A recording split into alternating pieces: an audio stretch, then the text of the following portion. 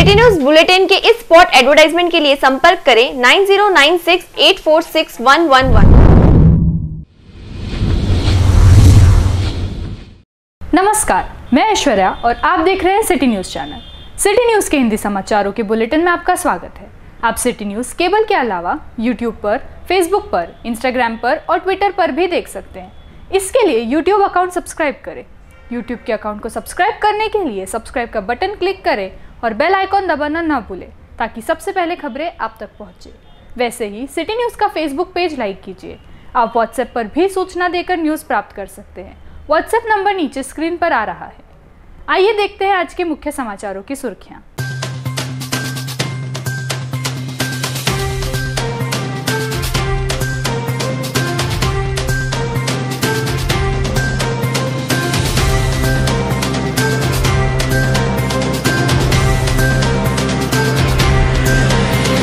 ये थी आज के मुख्य समाचारों की सुर्खियां और विस्तार से समाचार ब्रेक के बाद। आइए लेते एक छोटा सा ब्रेक के बाद पुनः आपसे मिलेंगे। आप देखते रहिए सिटी न्यूज।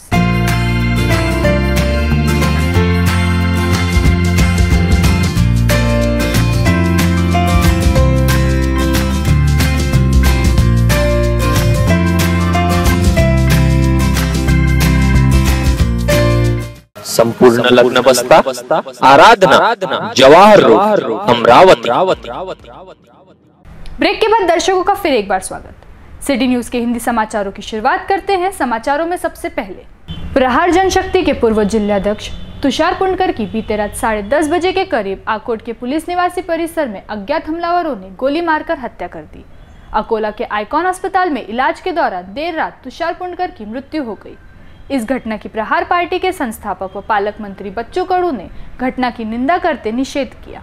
प्रहार जनशक्ति पार्टी के पूर्व जिलाध्यक्ष तुषार पुंडकर पर बीते रात 10:30 बजे के करीब हमला हुआ, जिसमें हमलावरों ने तुषार पुंडकर पर गोलियां चलाई और इलाज के दौरान तुषार की मृत्यु हो गई। शुक्रवार की रात तुषार पुंडकर अपना काम निपटाकर जा रहे थे। रास्ते में उनका कोई पीछा कर रहा है, ये भनक लगते ही वे आकोट पुलिस स्टेशन के पीछे पुलिस निवासी परिसर के तरफ बढ़ गए। रात के ठीक 10:30 बजे उनका पीछा करते बाइक पर सवार 2 युवकों ने तुषार पर पीछे से गोलियां चलाकर वहां से भाग खड़े हुए। गोलियां लगते ही मौके पर खून से लहूलुहान अवस्था में तुषार पुंडकर जमीन पर गिर पड़े। घटना की सूचना मिलते ही आकोट पुलिस घटना स्थल पर पहुंचकर तुषार पुंडकर को उप जिला अस्पताल ले गई, किंतु हालत चिंताजनक होने से तुषार पुंडकर को अकोला रेफर किया गया। घटना की सूचना मिलते ही प्रहार पार्टी के संस्थापक व अकोला के पालक मंत्री बच्चू कडू व साथ में विधायक नितिन राउत सीधे अकोला अस्पताल पहुंचे।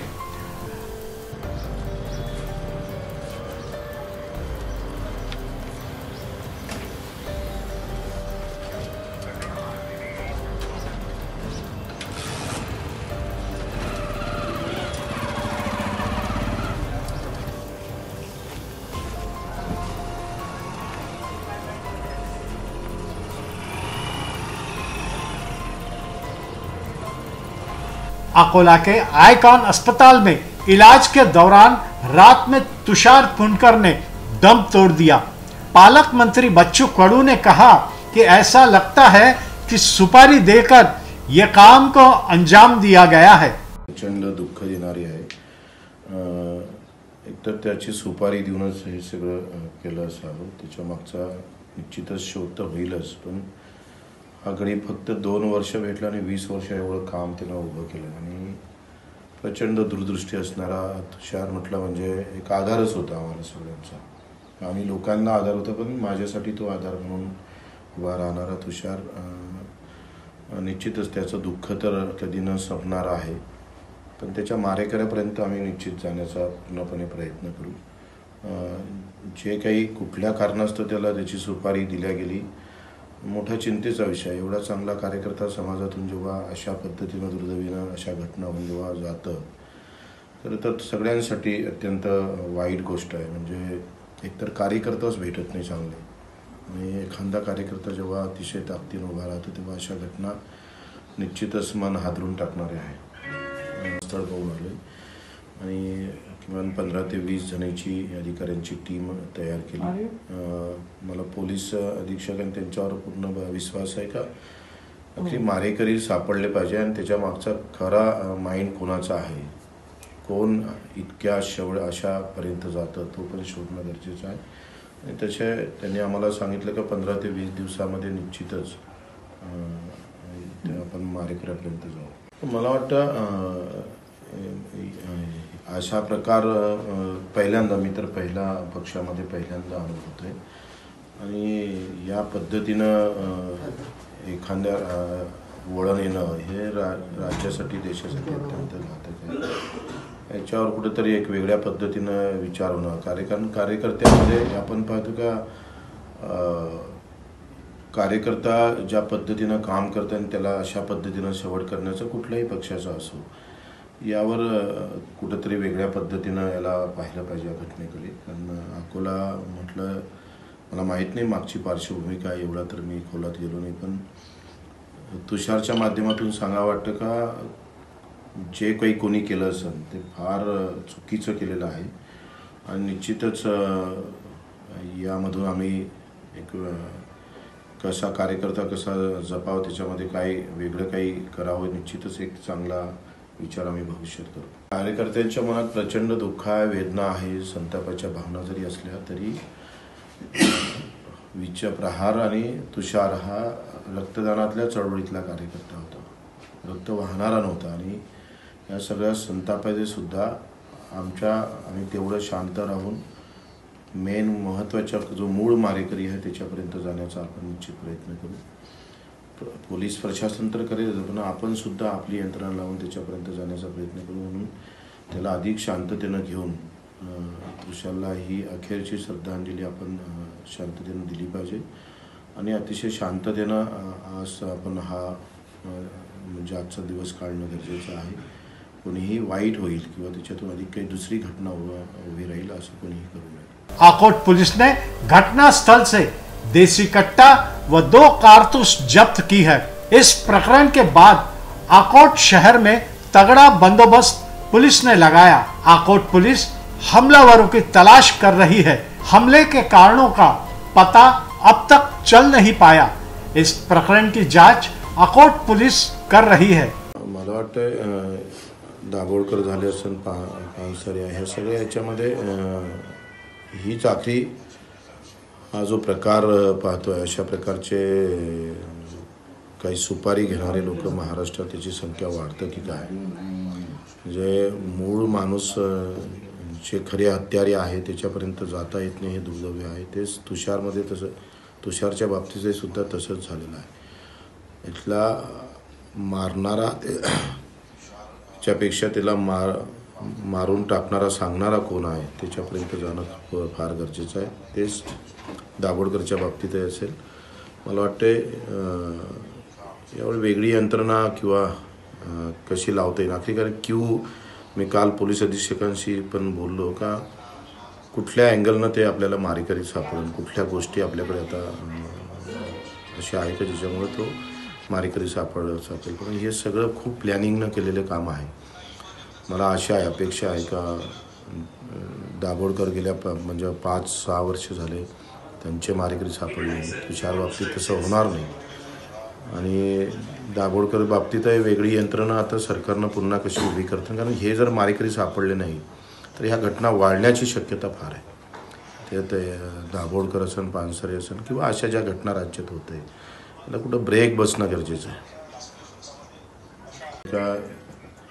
आधी वाचकही होता आणि प्रहारला एक वेगळी दृष्टी देणारा पण होता. तो ते दुःख आमचं म्हणजे ते काही उणीव कधी भरून न निघणारी आहे. आणि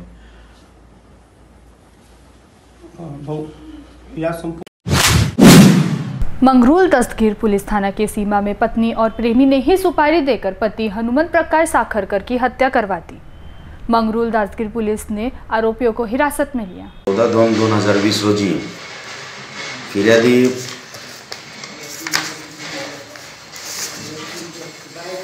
श्रीमंत प्रकाश साखरकर यांनी तक्रार दिली होती.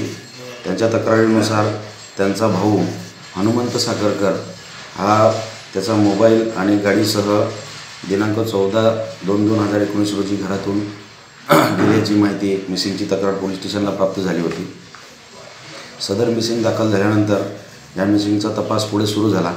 मिसिंगचा तपास करत असताना दिनांक 20/2/2020 रोजी एक बॉडी पुलगावच्या पुलाच्या खाली जवळ वर्धा नदी पात्रात वकनाथ शिवारात पोत्यामध्ये एक पाय बाहेर अशा स्थितीत एक बॉडी तिथली मासेमाऱ्यांना दिसली. त्यांनी पोलीस पाटलाला सांगितलं. पोलीस पाटलाकडून इन्फॉर्मेशन पोलिसांना मिळाली. पोलीस पथक तिथं पोचलं आणि त्यांनी ते प्रेत तिथून बाहेर काढलं. बाहेर काढल्यानंतर त्या गोमट्यामध्ये बंद असलेली बॉडी एका साईडने गोमटं कापून बाहेर काढण्यात आली. त्या बॉडीच्या खिशामध्ये एक पॉकेट निघालं. त्या पॉकेटमध्ये असलेल्या कागदपत्रावरून सदरची बॉडी ही हनुमंत साखरकर याची असल्याबाबत आणि त्याबद्दलची मिसिंग तक्रार असल्याबाबतची खात्री झाली. सदर इसमाच्या गळ्यावरती वायरने स्ट्रँग्युलेशन केल्याचे खुणा होत्या. त्याच्यानंतर बॉडी डिकंपोज असल्यामुळे त्याचं पुलगाव येथे PM करण्यात आलं. खुनाचा संशय असल्यामुळे फिर्यादी श्रीमंत प्रकाश साखरकर याच्या तक्रारीवरून पोस्टे मंगळूर दस्तगीर असे 39/20 302/34 भादवीप्रमाणे गुन्हा दाखल करण्यात आला अज्ञात इसमाविरुद्ध. सदर गुन्ह्याच्या तपासामध्ये स्थानिक गुन्हे शाखा व पोस्टे मंगळूर दस्तगीर ह्या टीमने तपास केला. मान्य पोलीस अधीक्षक श्री बालाजी यांच्या मार्गदर्शनाखाली व उपविभागीय पोलीस अधिकारी तांबे साहेब यांच्या मार्गदर्शनाखाली तपास सुरू केला.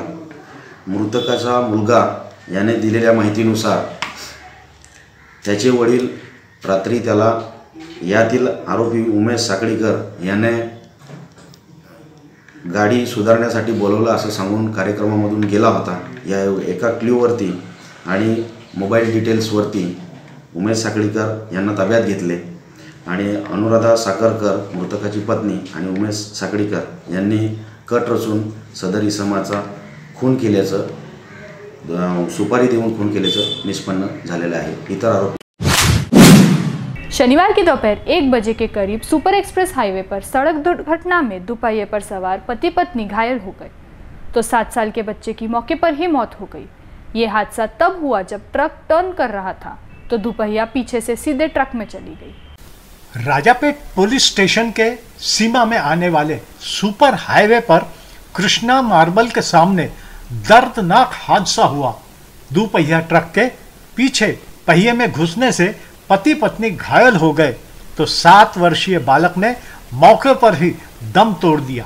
शनिवार दोपहर 1 बजे के करीब नई बस्ती बदनेरा निवासी शेख इरफान अब्दुल रऊफ उम्र 30 वर्ष, पत्नी आरिफानू शेख इरफान उम्र 27 वर्ष, छोटा बच्चा शेख आदियान उम्र 7 साल, तीनों दोपहिया वाहन क्रमांक MH27 AW 2882 से नागपुर एक विवाह समारोह में शामिल होने सुपर हाईवे मार्ग से जा रहे थे.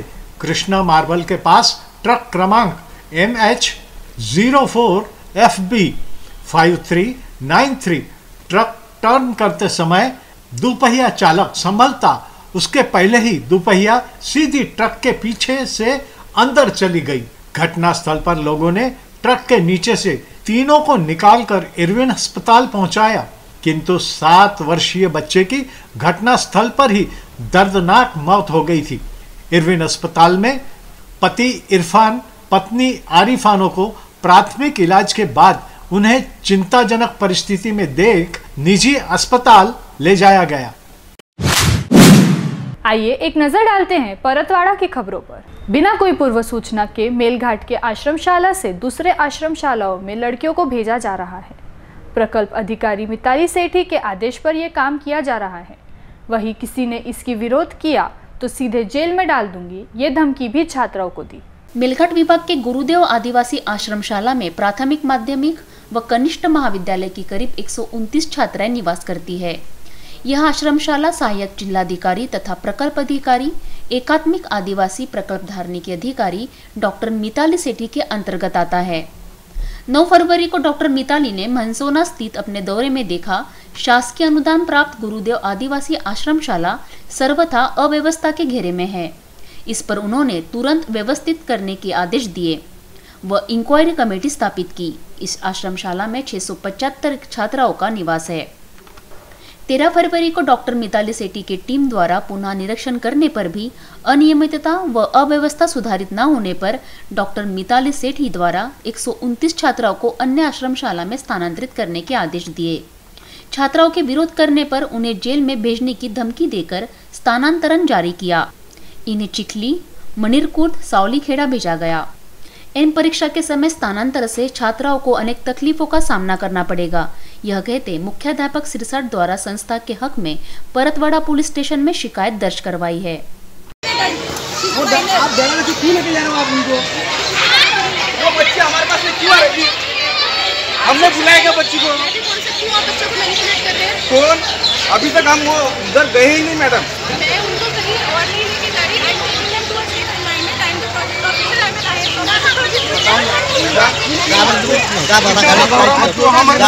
तुमने जाना चाहते कि नहीं जाना चाहते? तुम जाना चाहते कि नहीं जाना चाहते? हम लेके आएंगे तुम्हारे पेपर कब है? यही तो सांग बेटा। ललित एक मिनट सांग। तुम जाना चाहते हो क्या? नहीं, 10वीं का पेपर है, क्या अप डाउन करके करेंगे? यहाँ पर रह कर क्या नहीं दे सकते हैं? नहीं है, मानून मानता है। तेरा क्या बोलना बेटा? मेरा भी इसका साथ जो बोलना चाहता है वही बोलना चाहता है। क्या तुम्हारी जबरदस्ती ले जाएगी? रिपोर्ट देंगे नहीं मैं तो क्या जो नहीं जाएंगे उनको जेल में रखेंगे बोलता। ये क्या कोई ये बोलने का तरीका है? अब जिनको नहीं जाना है उठ रहा हो। आइए एक नजर डालते हैं बुल्ढाना की खबरों पर।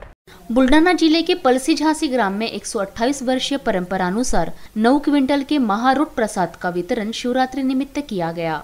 पलसी झांसी ग्राम के शंकरगिरी महाराज मंदिर की 128 वर्षीय परंपरानुसार सुबह से ही 9 क्विंटल वजन के महारोट बनाकर उसका वितरण जारी था। भाविकों की श्रद्धा है, इस प्रसाद से अनेक प्रकार के दुर्धर रोग ठीक होते हैं। परंपरा की पवित्रता कायम रखते भाविक भक्तों ने प्रसाद ग्रहण किया। 19वीं सदी में हिमालय पर्वत से आजानबाहु शंकरगिर तपस्वी का आगमन पलसी झांसी के घने जंगलों में हुआ। वहां उन्होंने वटवृक्ष की छांव में शिवलिंग की स्थापना कर अपनी धुनी रमाई। आज 128 वर्ष बाद भी भक्तिभाव पूर्वक नमन। ये समाचार यही रोकते हैं, फिर एक बार मुख्य समाचारों की ओर।